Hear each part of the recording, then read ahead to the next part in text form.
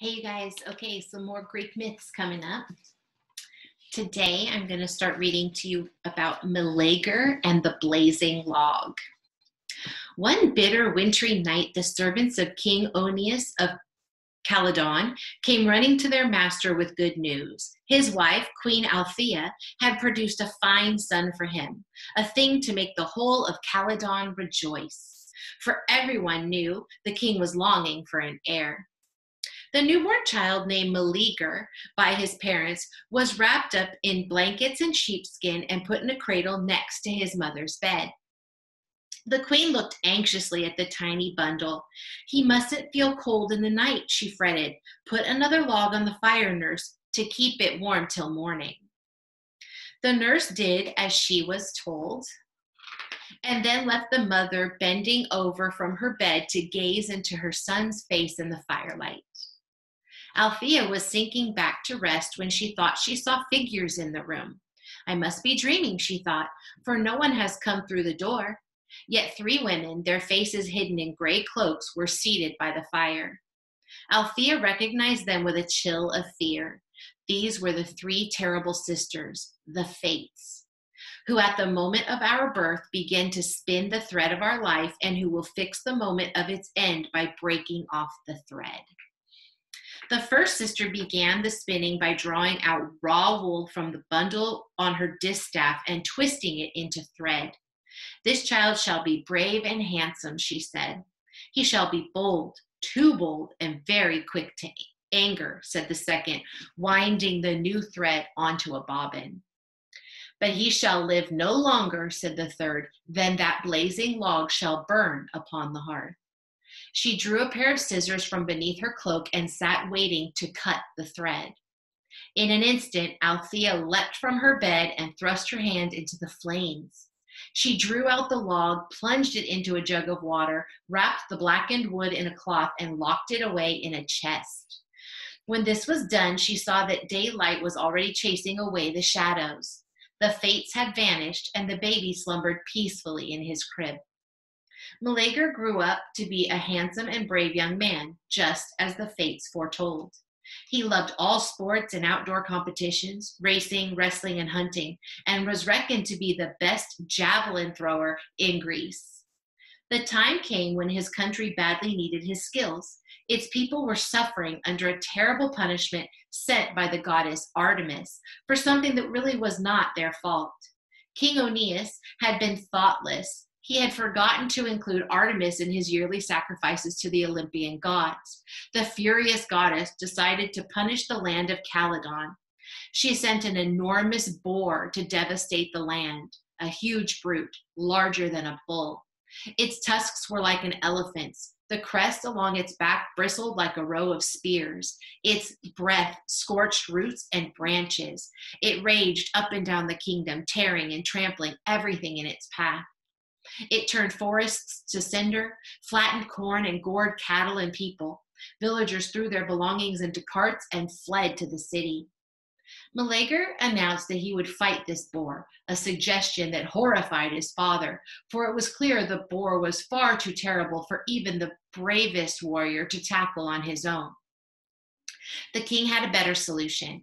He sent heralds to all the courts of Greece, inviting the bravest fighters in the land to come to Calydon and join Prince Meleager in a glorious boar hunt. Whoever struck the blow that killed the beast should be allowed to keep its hide and tusks as trophy. From all over Greece, men eager for glory arrived for the hunt. Theseus came from Athens and Jason from Iolcus, and many others, including Meleager's 2 uncles, the brothers of Althea. Among the arrivals was a tall, fair stranger carrying a bow and ivory quiver. When he took off his traveling hat, a mass of tumbling golden curls fell around his shoulders, proving to everyone's astonishment that this was a woman. Her name was Atalanta, daughter of the king of Arcadia. To Meleager, her combination of beauty and hunting prowess was irresistible, and he fell in love with her at once. King Oeneus entertained the hunters well. They feasted for 9 days and nights, and Artemis heard their shouts and laughter. She knew they were planning the death of her boar, and she laid plans to spoil their hunt. She soured the hunters' tempers and made them quarrelsome. Meleager's uncles grumbled that a hunt was no place for a woman. We haven't come here to play women's games, they said. She should go home. They smirked to see Meleager turn crimson with rage, for it was obvious to everyone that he was smitten with the stranger, while she took no notice of him at all. Still angry in their hearts, the hunters set off on the 10th day, some armed with bows and arrows, others with boar spears, javelins, or axes, all keen to be the one that struck the death blow. The boar was found lurking by a stream amongst some willows. It bounded out, killing 2 huntsmen and sending others scrambling for safety. It would have done more damage if Atalanta had not let fly an arrow that sank deep into the folds of its neck. It roared with rage and charged again, but Meleager flung his javelin into its right flank, and as it whirled about in pain, he drove his hunting spear into its heart. Meleager had killed the boar and won the trophy, its hide and tusks. But when the beast was skinned, he presented these to Atalanta. You were the first to wound the boar, he said, and if I had not interfered, you would have killed it. Then everyone began to argue. They said this was against the sporting rules. If the winner wished to give his prize away, he had to offer it to the huntsman of the highest rank. In this case, it should go to Meleager's elder uncle, brother-in-law to the king. The uncle snatched the hide from Atalanta, and Meleager, furious at the insult to his loved one, attacked him in a blind rage. His brother joined the fight, knives were drawn, and Meleager killed his uncles.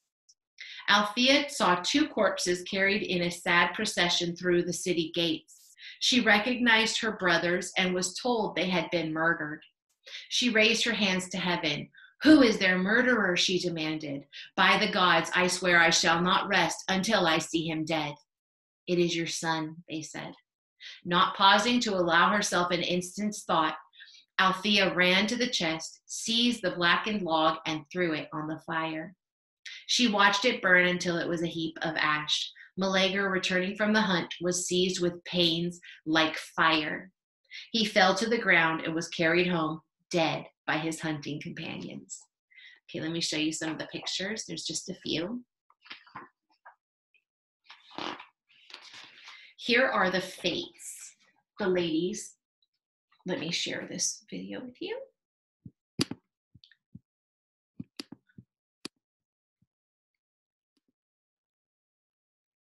There you go. Those are the fates. So they're the ones who decide. There's 3 sisters, and they weave your life into like thread, and then they cut it when you're gonna die.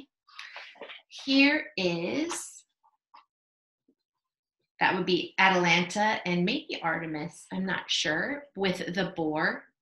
So maybe it's actually Meleager.